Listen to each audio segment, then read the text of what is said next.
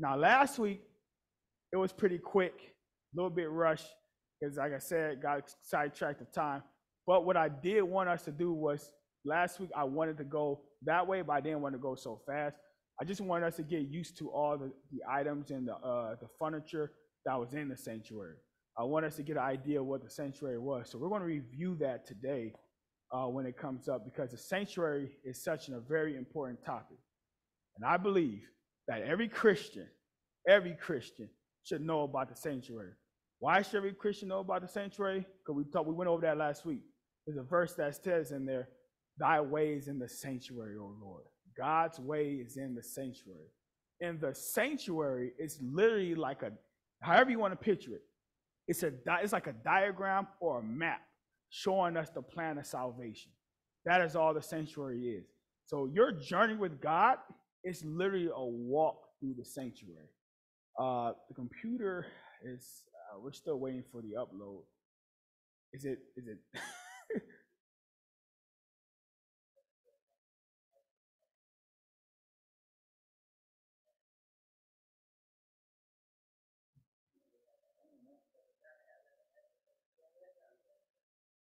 Okay,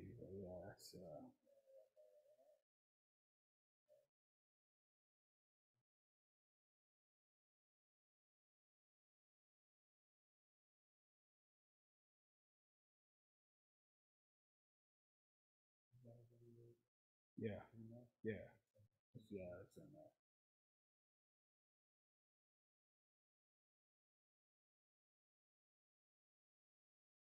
Seems like we're having internet trouble.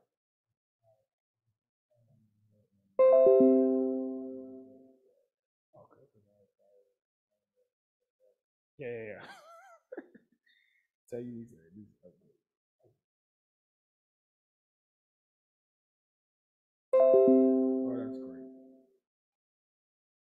Back to no internet. Yep. That's it.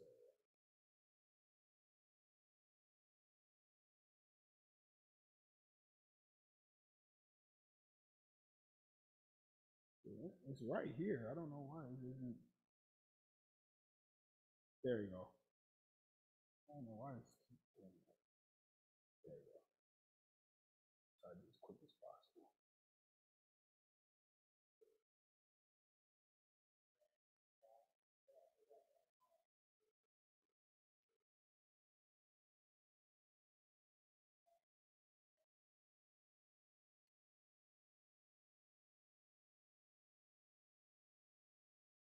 Oh, that's great. Yeah, it's asking me for my.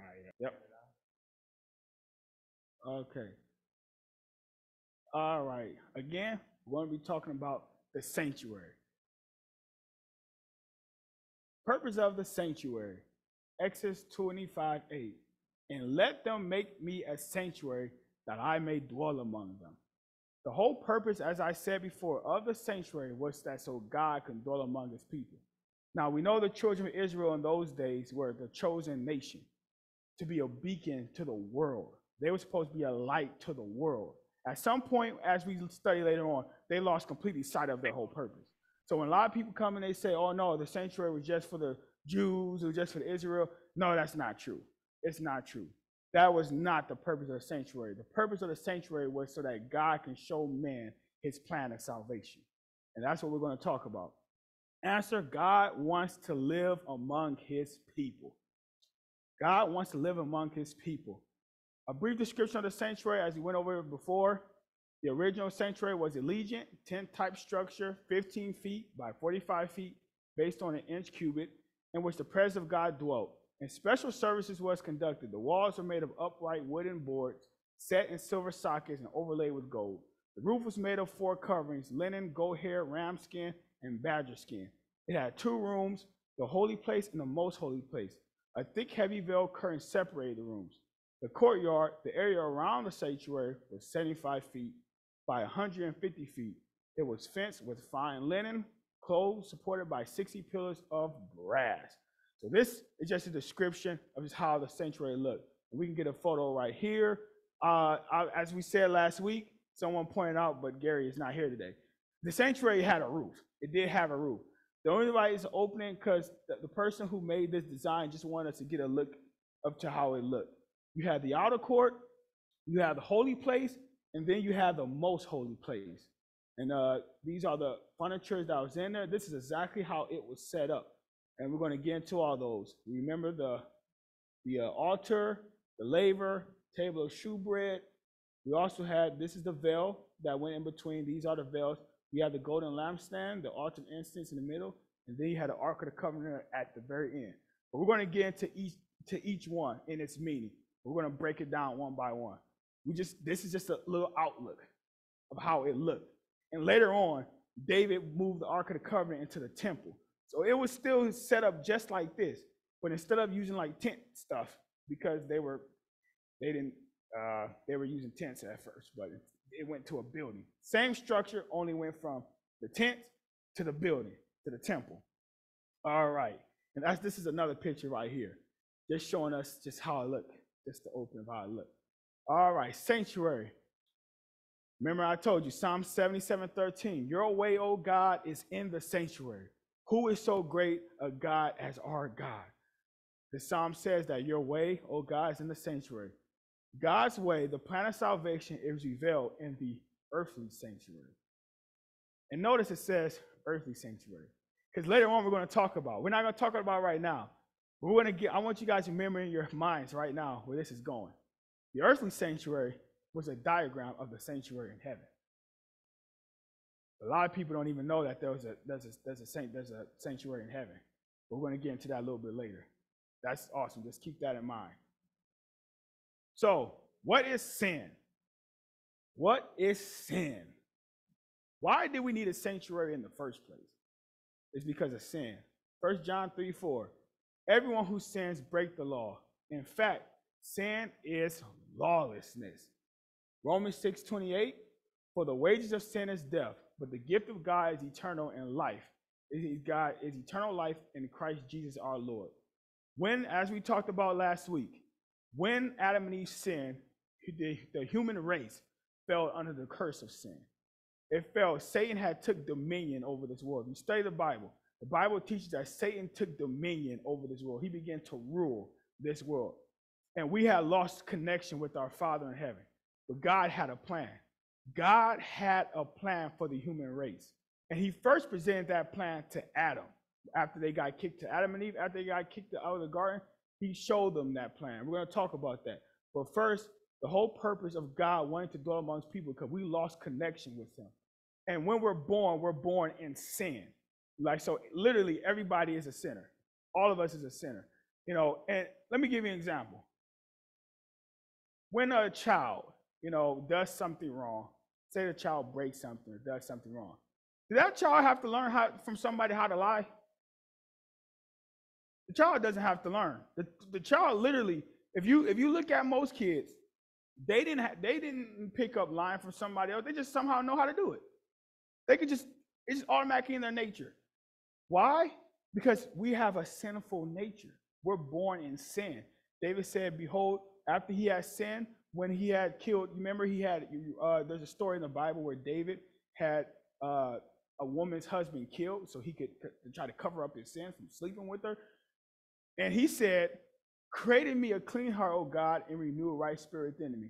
And before that, he said that he was born and shapen in iniquity. He knew that he was a sinner.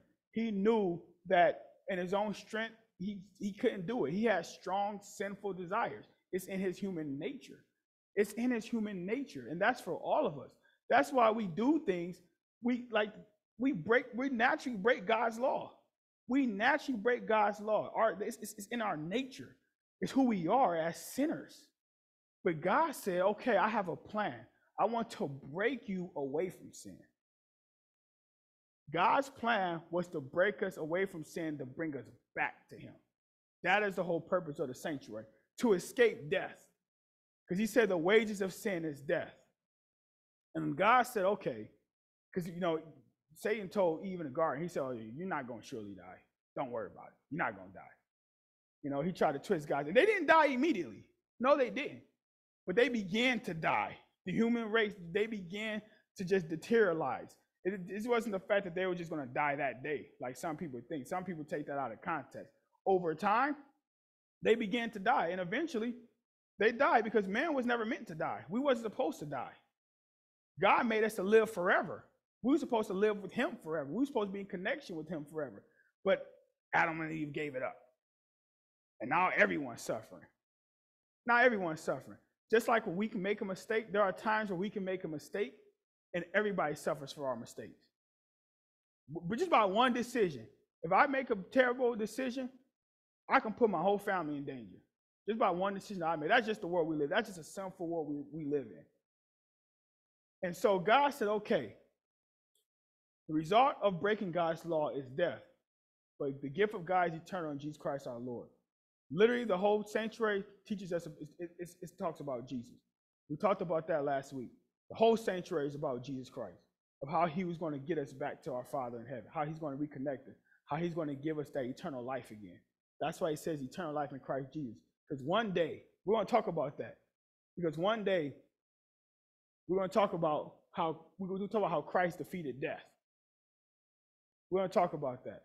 We're going to talk about that, but not right now. But I'm just a little bit excited. I'm pumped because there's so much to talk about. Let's look like the courtyard. So what was the first thing in the courtyard? The altar of burnt offerings, where animals were sacrificed, was located just inside its entrance.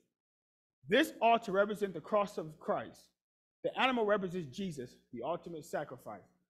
First John 1:29 said, when John saw Jesus coming, he said, "Look, the Lamb of God who takes away the sin of the world." We're going to talk about that. We're going to talk about, because the altar, as you just seen that picture, was on the outside of it. It was in the courtyard. It wasn't in the two buildings. It was right there in the courtyard. It was the first thing that you see when you walk in there. And that altar, we're going to talk about it before we get into that. That altar, the center, what they would do is they would get a lamb, and the lamb that they would get, they had to pick out a lamb. The Bible teaches they had to pick out a lamb without spot or blemish. They had to pick out perfect, or sometimes they use like bulls and all kinds of stuff, but all kinds of animals. But they had to take those animals, they had to lay their hands on it. They had to confess their sins. And then the priest obviously would be there, the high priest. The high priest would be there because God has selected different priests to help, kind of like you have pastors and leaders and stuff now. God selected certain leaders to organize the whole thing, to watch over the whole thing. And so what they would do is they'll kill the lamb. They'll kill the animal, or they'll have the person kill the animal. It was very bloody and disgusting. I don't even want to think about it because I might throw up thinking about it. But literally what would happen was the sins that they had said, it would transfer to the animal. But the animal within itself, there was no meaning. It wasn't like they just, okay, my sins, I'm transferring to an animal. Okay, that's it, I'm good. No, God was trying to show them something. He was trying to teach them something. That lamb represented Jesus Christ. For a year, you can read in Isaiah, you can read in many books in the Bible, in the Old Testament. God sent many prophets to prophesy concerning the coming Messiah. He had many signs and wonders that they were supposed to be waiting for. They were supposed to be waiting for the Messiah. The Messiah was Jesus Christ. And since the beginning, back to right after Adam and Eve sinned, this whole plan of salvation was going. This just didn't happen when Moses brought, the sanctuary. This didn't come up with Moses. The whole sacrificial thing happened way before that. Abraham did it. Isaac did it. Jacob did it. They all did it. And the Lord, this is something that's happened as soon as man fell. God presented this plan to Adam and Eve. So, and there was no such thing as Israel yet. So when people say, "Oh yeah, this was just for Israel," that's false doctrine. That's false doctrine. The Bible clearly states, it clearly teaches us that the sanctuary was designed for all of us. He just selected them as to just be the light of the world. Just like he gives us certain tasks to share with others, that was their duty. And they failed to do that in those days. And so we have a theological term for this, and it's called justification. It's called justification. Let's read it. Righteousness through faith. The righteousness is given through faith in Jesus Christ, all who believe. There is no difference between Jew and Gentile, for all have sinned and fall short of the glory of God. And all are justified freely by his grace through the redemption that came by Christ Jesus. God presented Christ as a sacrifice of atonement. through the shedding of his blood to be received by faith. He did this to demonstrate his righteousness because in his forbearance he had left the sins committed beforehand unpunished. Literally, they're telling us right here, the Bible is telling us in Romans that Jesus came to die for our sins. We were supposed to die. We were supposed to die. We were supposed to be, literally, we're not supposed to have no connection with God ever. We're not supposed to. We're supposed to have been the ones that have died. We're not supposed to be here right now. We lost eternal life. We lost it. Adam lost it for the whole human race. Jesus came and said, okay, I'm going to give man that back. And we don't deserve it. That's why when we say we're saved under grace, talking about unmerited favor, that's what grace means. We don't deserve it. When you show someone grace, that person may not deserve that forgiveness. That person may not deserve mercy. We don't deserve it, but Christ did it anyway because he loved us. Let's see. It says here, according to the law, almost all things are purified with blood, and without shedding of blood, there is no remission. And that's why we celebrate communion. This is my blood of the new covenant, which is shed for the remission of sins. Remission means the cancellation of a debt, charge, or penalty. That's what remission means. Jesus came and his blood was shed for the remission of sins. We do not deserve Jesus Christ. We don't deserve his sacrifice, but he did it anyway for us because he loves us. He gave us a chance. He said, okay, you guys messed up. And he demonstrated his love through the cross. God demonstrated his love through the cross. Because remember, we're going to talk about this one day too. This is spiritual warfare. The battle is between God and Satan. Way back before Adam and Eve even existed, the Bible says war broke out in heaven. And the dragon fought against God. He fought back against him. He tried to Isaiah talks about when he said, "Oh, Lucifer, how art thou fallen from heaven?" He said, I will ascend above the clouds. I will exalt my throne before the stars of God. I will be like the Most High. Lucifer was at war against God. He tried to tear down God's government, to set up his own. Lucifer, the Bible says, he was full of pride. It was pride that caused him to fall. And the same characteristics that Satan had that caused him to lose his spot in heaven. And we don't know how long the rebellion was. God was so merciful, we don't know how long it was before he got kicked out of heaven. But the same characteristics that rose up in Satan is the same characteristics that rises up in us. Because we fell into sin, we became under control of Satan. We fell under the control of Satan. So we're born under the curse of sin. We're born under the control of Satan. But God says, okay, I'm going to break that. I'm going to break that power that the devil has over your life, over my life. I'm going to break that power. And that's why Jesus came. That is why he came. The remission of sins. He paid the debt that was ours. That is what Jesus did. And I'm telling you, I hope one day I could do a sermon about the cross, because the power of the cross is so devastating. When you really study the power of the cross, the agony and the pain that Jesus suffered, literally the story is just so powerful. Jesus' whole life was just a ministry to us. And Jesus overcame everything that man failed to overcome, so that we through him could overcome. That's why he came. He came to change our lives around, to show the world, to show the enemy and everyone else who's watching that his way is the one true way. His way is the best way. His way is true, and it's possible. It is possible to overcome sin. Jesus is the Lamb of God that take away the sin of the world. Jesus himself said, for God so loved the world that he gave his only begotten Son, that whosoever believed in him should not perish, but have everlasting life.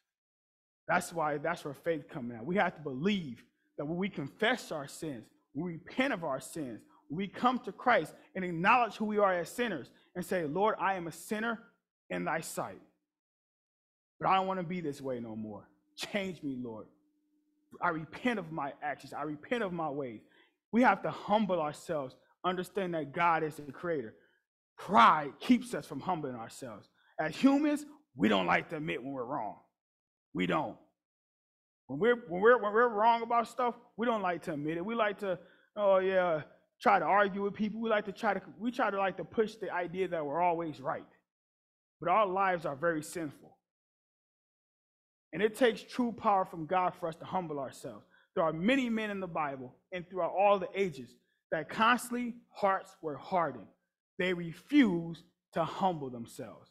Why? Because the thing that caused Lucifer to fall literally was pride. The Bible says 6 things I hate, but 7 of it. The first thing he mentioned was a proud look, because it was pride that caused Lucifer to fall. And that same pride is in us.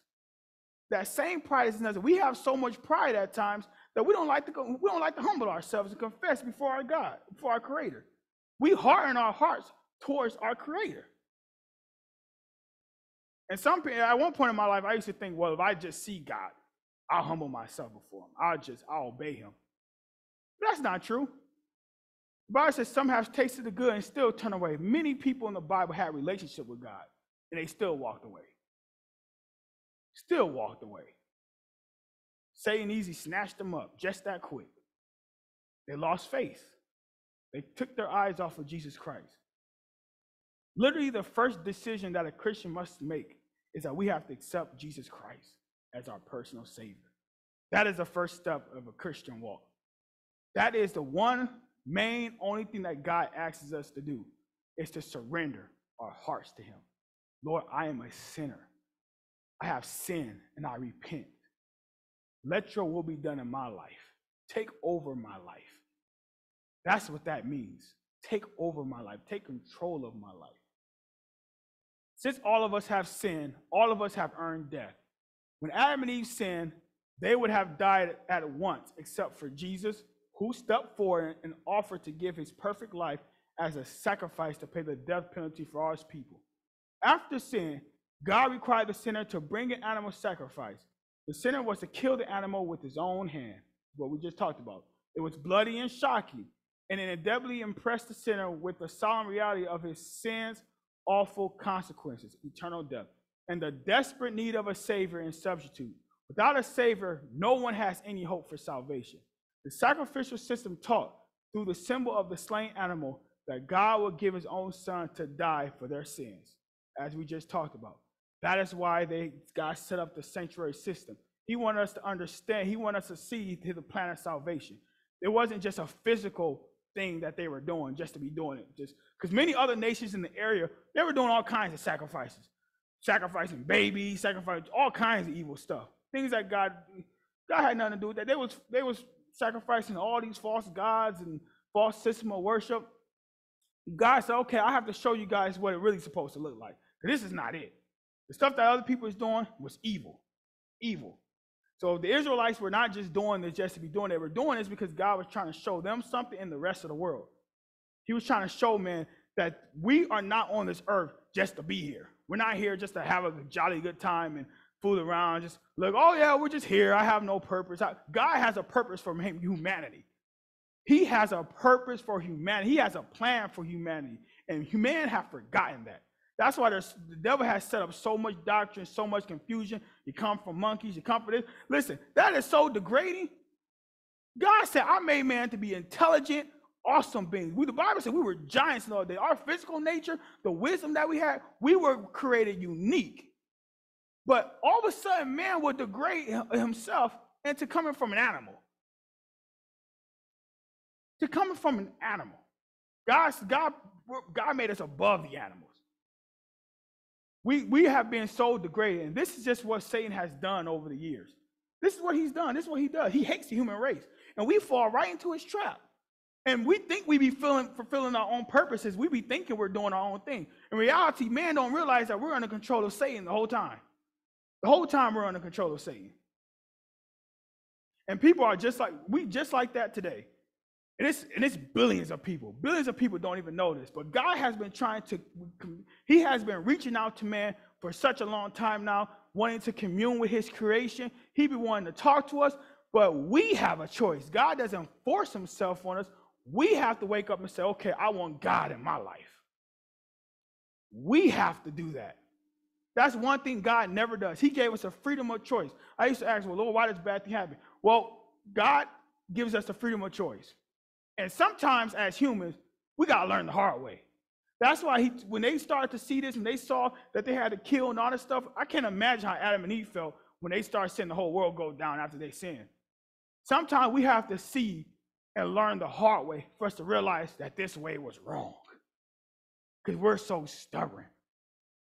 We're sinful. But God is so merciful that he's trying to teach us.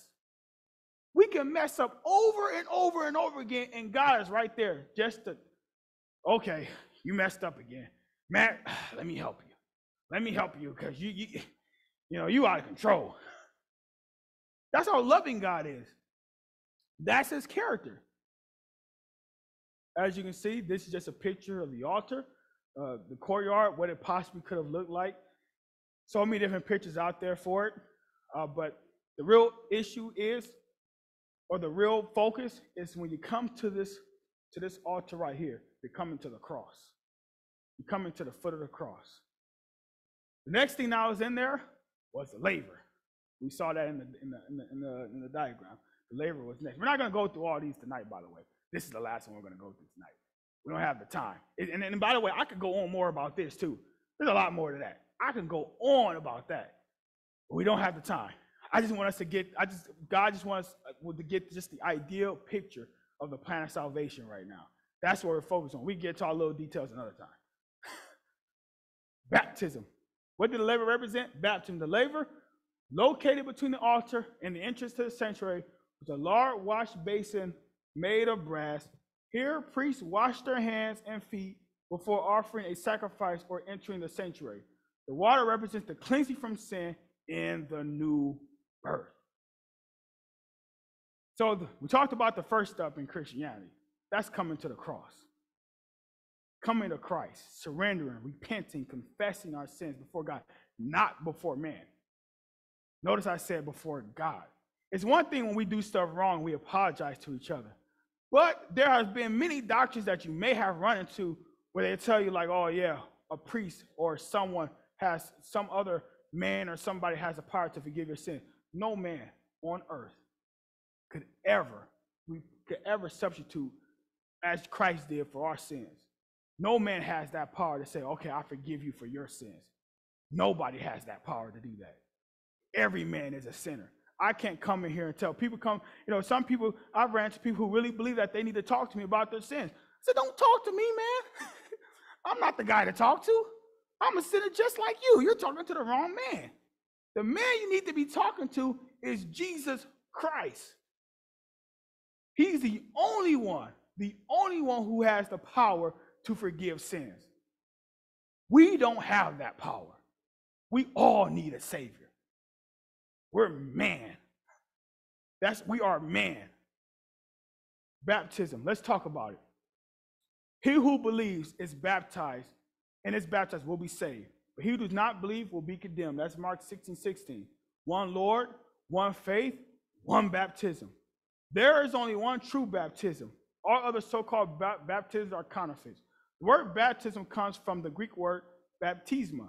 It means to dip under or submerge or immerse. So obviously in the sanctuary, they washed before they did the lamp thing, and then they washed also before they entered into the sanctuary.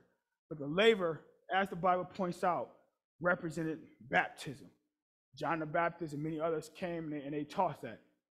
You have to be fully submerged when you get baptized. That's what happened in the Bible. Philip, many other disciples, Jesus himself. When they got baptized, they went down in the water and they came up. Why? Because it meant to talk about submerge, it meant to be renewed, a newness of life.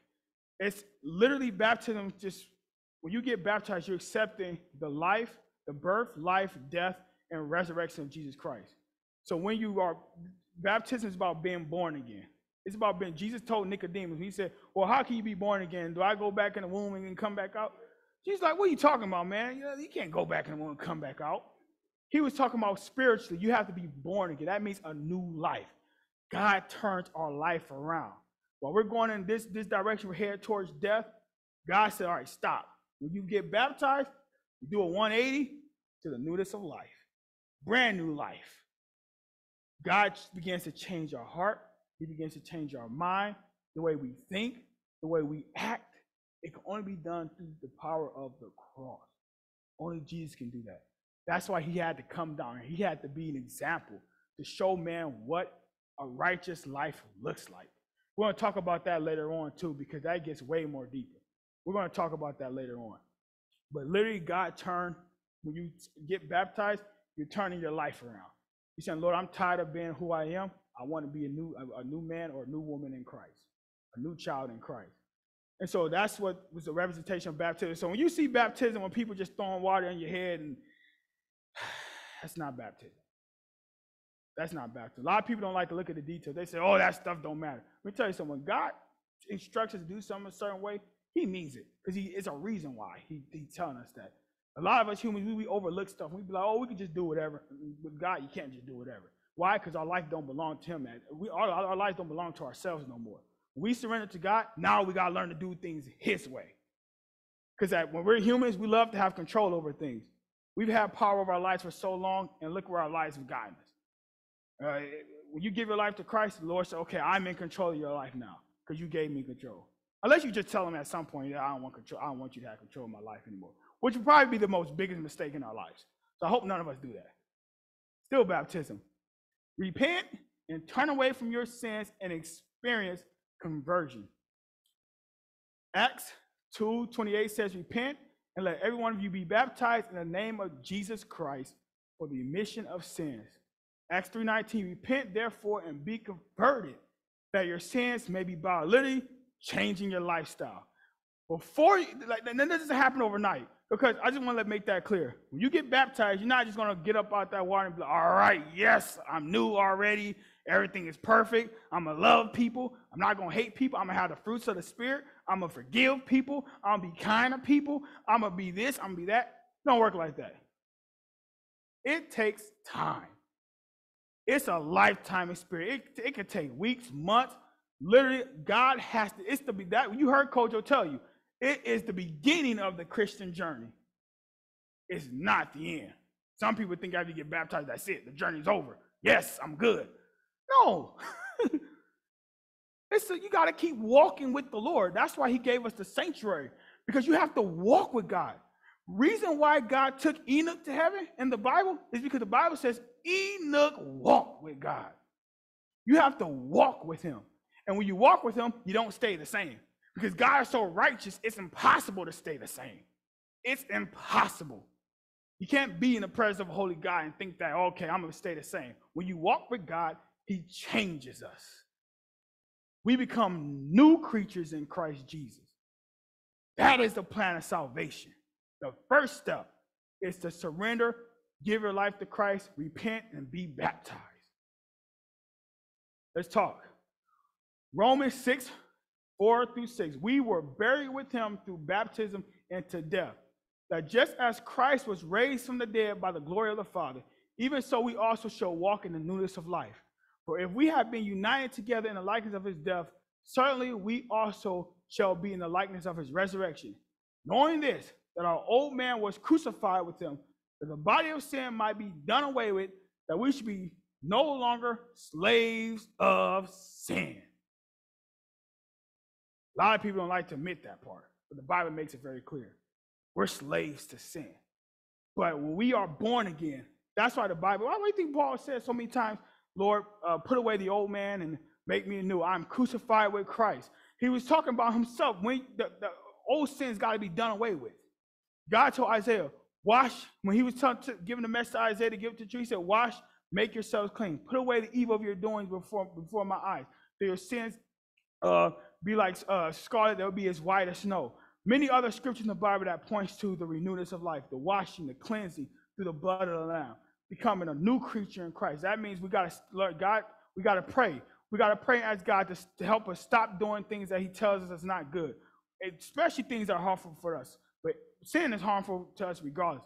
But anything that God calls sin in the scriptures, and we do those things, we got to ask God to help us to stop doing those things, because it's harmful to us. That is why we have to stop sinning, because sin is going to lead us to death. The wages of sin is death.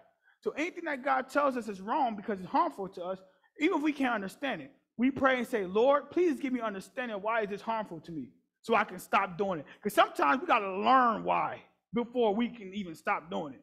And that means may even have to take the hard way. So many people in the Bible that they had to go through such a hard life for them to finally say, okay, Lord, I've had enough. I had enough. I realized that my way and the things that you said I shouldn't be doing, we should not be doing them. Because this is killing us. This is messing us up. This is destroying us. Look at the world around us today. We already see, we just prayed for some of the things. The war, the conflicts, the gun violence. This is what God's talking about. This is what he's talking about.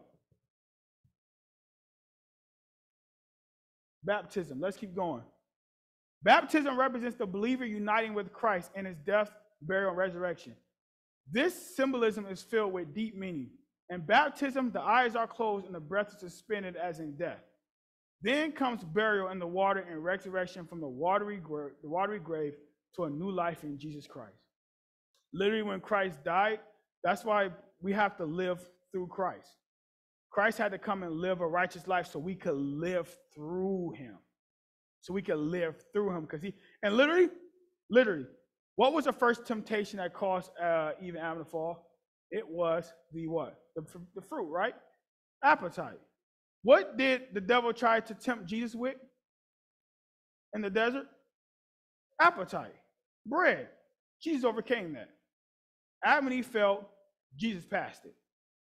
Jesus, what we couldn't do, Jesus did it all over for us. What we failed to do, he did it all over for us. So that when we live through him, we once again could be saved. God wants us in heaven with him. He has a place for us in heaven. And we're going to stop right there for this part because the rest of the stuff, it gets more deeper. It gets more awesomer. And we haven't been, like I said, we're just cutting surface with some of these topics. We're just cutting surface. And also, one thing I want to mention is when we give our lives to Christ and surrender, we have to also have a knowledge and understanding of why we're making the decision. So that also means you're like 4 years old, don't know anything that much yet, you're still learning, or you're a baby. Why is a baby getting baptized? Why is a 2-year-old or 3-year-old getting baptized? They don't have no understanding of why they're even getting baptized. You can't put a baby in the water and say, okay, I'm gonna have this baby baptized for this baby's sins. You can't do that. That baby has to grow up and make the decision for him or herself. We be thinking we can substitute and save people. That's not our job. That's God's job. That's Jesus' job. That's why he came. That's his job. Our job is we could be a light to other people and lift them up. Jesus said, if you lift me up, I will draw all men unto me. We can lift them up in the way we live our lives, the way we talk to people, the way we act, but we cannot substitute and make decisions for other people. It doesn't work like that and think that that person is going to be saved, because that person is not going to be saved that way. That individual, every single one of us have to answer for ourselves. It is a decision that each and every person have to come to. We can accept the gift. Jesus said, I have a place, I go prepare a place for you. He said, there are things in the paradise of God, great and mighty things we know it's not.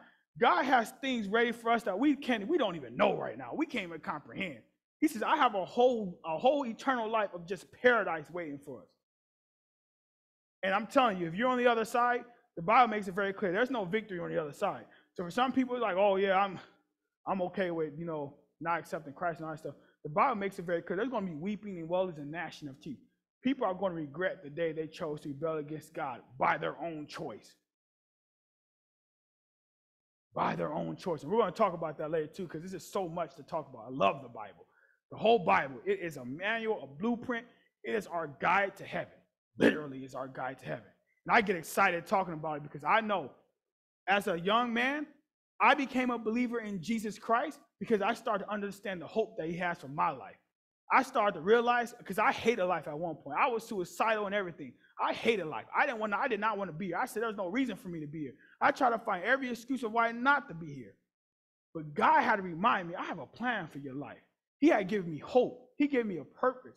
He gave me a reason to be here. He gave me understanding of what all this means, why I'm here, what's happened.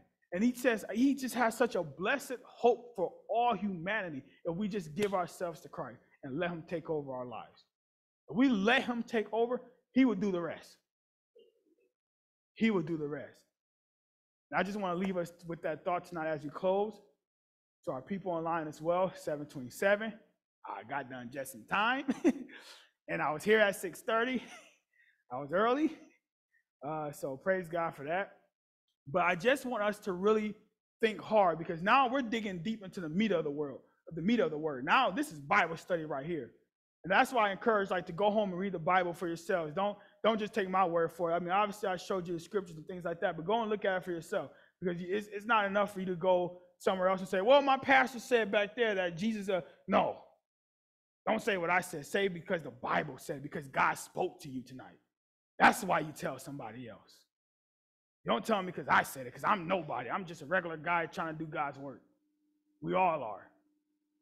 And so many people have gotten so confused because of that, because they have just listened to what other people say. But literally our growth, it's between us and God. It's between us and God. No one can come in between that and be like, okay, well, I could. No, we have to make that decision for ourselves. And we're going to talk about even more in the sanctuary. That is the first step. And that's why we're here. So that being said, let's bow our heads and close our eyes. You guys can get up out of here. All right. Father God in heaven, we thank you, Lord, for the opportunity to study your word, Lord, because we are really studying your word. We're not here for show. We're not here to play games. We're not here just to be here. We're here because we want to learn of you, want to know who you are, and we also want to learn to live the way Christ lived on earth. Heavenly Father, we are so grateful and thankful for the plan of salvation that you have given us, Lord, the gift, the sacrifice in which you have just such an awesome sacrifice that our minds can't even comprehend as to even the height of the love that you have for us and as to why you did this for us, Lord. We are so grateful because we are undeserving. We are all sinners in your sight, all of us, and we are in need of a Savior. And Lord, you just, as you've read all the problems in the world, the things that are happening in our life, the things that we're going through, we just pray in the name of Jesus that you take control of our lives and have your way in our lives, so that we can have a testimony to share with other people, so we can testify of what you've done for our lives through the power of your word and lift your name up, because you said, if I be lifted up, I will draw all men unto me. Let us not live our lives for ourselves, but live our lives for you, because you gave the greatest sacrifice that no one could ever give us. So as just a response, you want us to give us our lives to you, Heavenly Father. So Lord, we're just praying, Lord, each and every day, teach us to sacrifice, teach us to give our lives to you, teach us to walk with you every single day, and to have your character, to reflect your character. And we'll be careful to give the praise, honor, and glory, protect us as we go home tonight and for the rest of the week. In Jesus' name, amen.